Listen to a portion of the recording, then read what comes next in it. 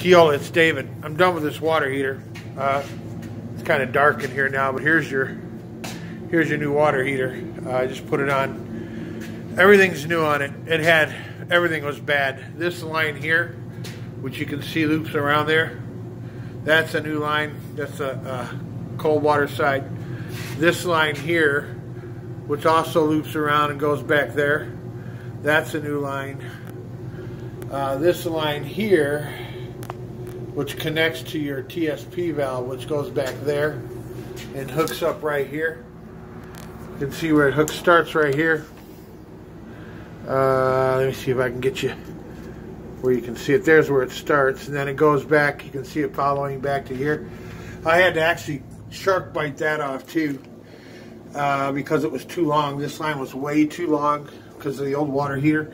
So I had to take 6 inches off that and use a shark bite to make it shorter. So everything's new on this thing. I put dielectric connections here. That's these. Let me see if I can point to it with the light in my hand. Because it's code here in Scottsdale. Let me see if I can get you a picture of this real quick. It's these connections here. They're called dielectric unions.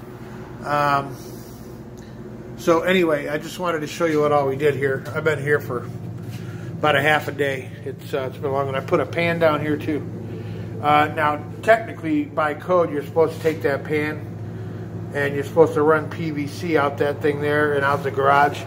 But nobody's going to see this unless they sell the house, and then they'll probably make them put it to code. But I put the pan up underneath there just in case for someday.